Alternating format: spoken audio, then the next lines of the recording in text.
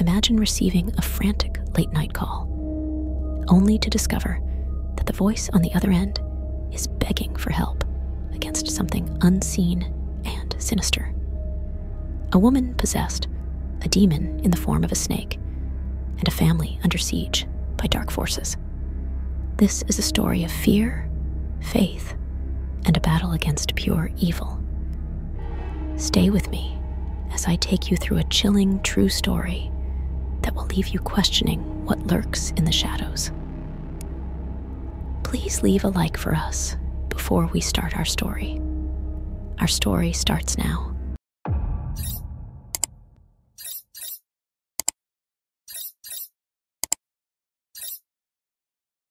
Late in the evening, my phone rang. It was Mrs. Arupa calling me for help. She sounded frantic, speaking so quickly that I couldn't understand a word. I asked her to calm down and suggested that she come to see me in person so we could discuss her problem. I assured her that I would do everything in my power to find a solution, whatever it might be. Not long after, a pickup truck sped into my yard, as if someone was in a real hurry. A woman and a man jumped out and ran toward me in a panic, as I was already standing in the doorway, watching what was happening. It turned out to be Mrs. Arupa and her son Jason. Sir, I was the one on the phone with you earlier. My daughter-in-law is possessed by something. I don't know what exactly, but I think it's demons. Please, come quickly, the woman begged. She pointed to the pickup and asked me to follow her. I did, and in the bed of the truck, I saw a woman thrashing violently. She growled, screamed, her eyes rolling back to reveal mostly white, and she flailed her arms and kicked wildly.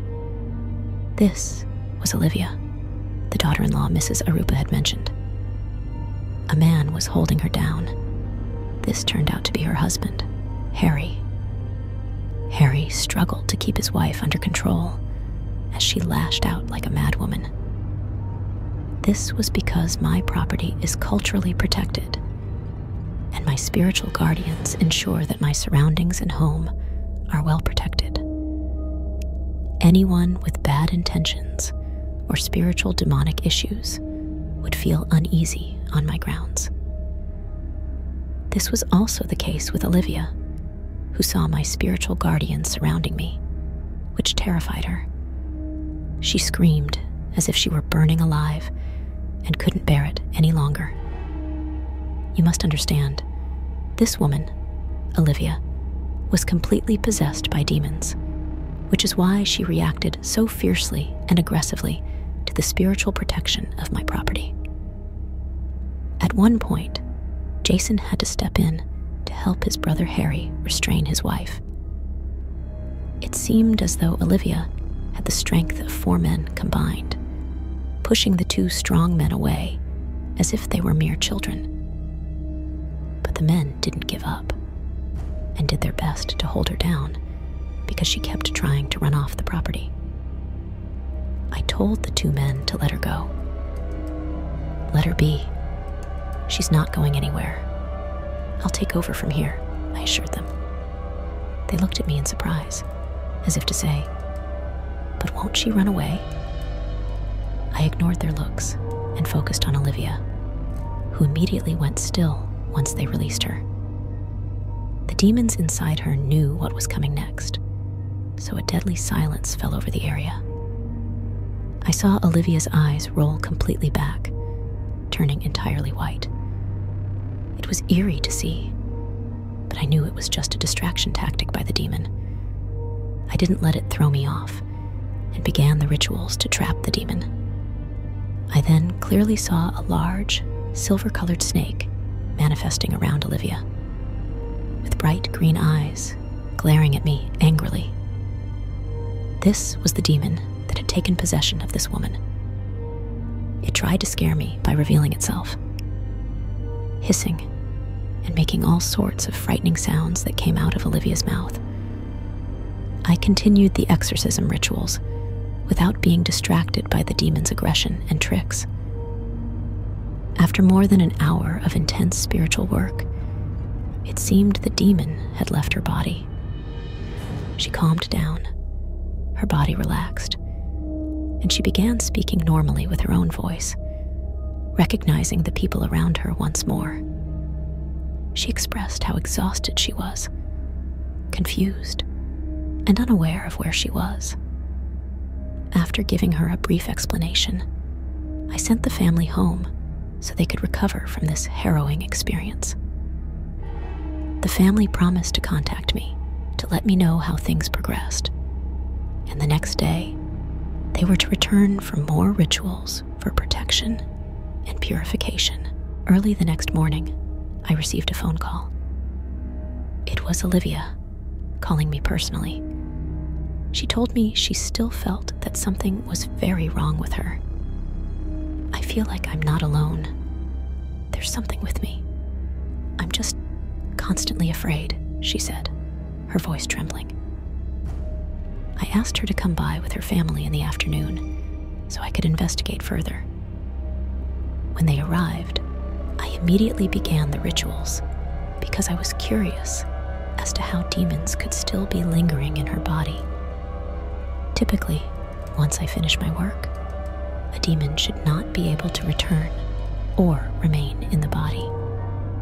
But in this case, I hadn't yet completed all my rituals, so maybe that was why they could return. As I was working with my spiritual guides to delve deeper into what was happening, I suddenly smelled an overwhelming odor of decay. The stench was so strong it made me nauseous. As you might have guessed, this was another demonic distraction tactic by the snake, which felt threatened by the rituals I was performing to expel it. I maintained my focus despite the foul smell and persistently continued the exorcism rituals until I was done. Then, I initiated the cleansing ritual, followed by the protection ritual, to ensure the snake couldn't re-enter this body. The stench persisted until I finished all the rituals, then suddenly vanished, as if it had never been there. Olivia came to at the end of the rituals, confused, hungry, thirsty, and once again, extremely tired. She hadn't eaten much lately, as the demon inside her had prevented her from doing so, causing her to lose a lot of weight. This was why she was so ravenous when I finished the rituals. My spiritual investigation revealed more about the demon that manifested as a snake. It is someone from your neighborhood who wants to destroy you, and that's why this vile creature was sent to you, I told them. Mrs. Arupa and her family members looked at me with a mixture of surprise and sadness. She said, "When my husband Waldy passed away a few years ago, everything suddenly went wrong in our lives. It was as if everything just started going against us. Everything we tried failed, and there was always a shortage of money. We had to pinch every penny to get by, which was not the case before. It was incredibly strange because we all have jobs that earn enough money, but still, we all have financial problems, and we can't make sense of it. Jason, Olivia, and Harry all work, and together, we make more than enough money, yet it keeps going wrong.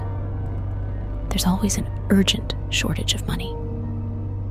I nodded and listened intently to Mrs. Arupa's story. She looked desperate and continued her tale. It got so bad that our savings disappeared without anyone in the family using it. It sounds like utter nonsense, money just disappearing, and no one has used it. But it really happened. This caused a lot of tension in our home because everyone started accusing each other of theft. The tensions escalated, and it seemed like everyone couldn't stand each other in the house because no one trusted anyone anymore. I couldn't bear all the fighting and accusations around me and wanted to move elsewhere. Maybe I could find a new man to start a new life with. I felt I deserved happiness again in my life. In the end, I chose my family and decided that finding a man wasn't so urgent. So, I stopped looking for a new home. But where did it go wrong? Did you know then what the reason was for all the misfortune? I asked. What happened was that Richard, my late husband's brother, showed up shortly after his death and made it clear that we had to move. He claimed that all the land and the house belonged to him since it was inherited land. I refused to leave my home, of course, because Waldy and I had worked so hard to build this house. We nearly broke ourselves to make it happen, but the house stands here today. And suddenly, Richard thinks he can take this house from me. That's not going to happen. And I made that clear to him. He didn't expect me to stand my ground like that, and he left our home that day, furious. He was determined to get the house and land.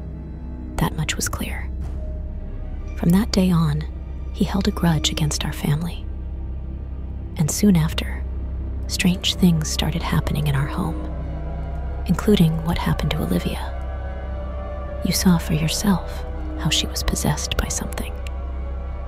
I had a feeling from the start that Richard was behind this, but I didn't want to accuse anyone without proof, Mrs. Arupa explained.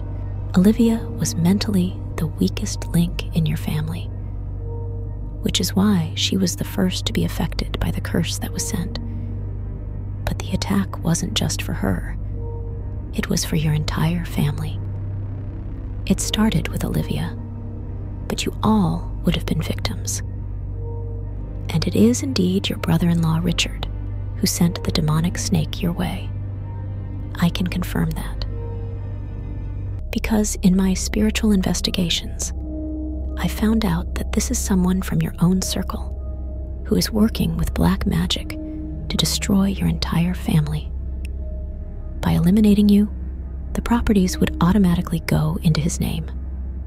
That was his goal. But now, I have resolved all of this for you, and Richard can no longer send anything to harm you because I have placed the right spiritual protection for your family. Anything he tries to do spiritually will either fail or bounce back to him, I said. After I finished my work for the family, they were able to go home. If anything else went wrong, they were welcome to contact me again. But to this day, that has not happened. The only thing I've heard is that since my protection and cleansing, everything has been going well, and they haven't had any more strange problems. They finally have peace, and the money flow is back to normal. Their jobs go well, and everyone in the family gets along. They still wonder how everything could have gone so wrong, but fortunately, it's all in the past now. However, Richard's life went downhill after my interventions. He soon lost his job, and his health deteriorated rapidly. He was bedridden for a long time until he passed away. He died alone, friendless, and poor. If this story sent chills down your spine, make sure to hit that like button and subscribe for more terrifying tales. And don't forget to ring the bell so you never miss an upload. Let us know in the comments what you think of this encounter with the supernatural. Could you face the darkness like this family did? Stay tuned for more stories that will keep you up at night.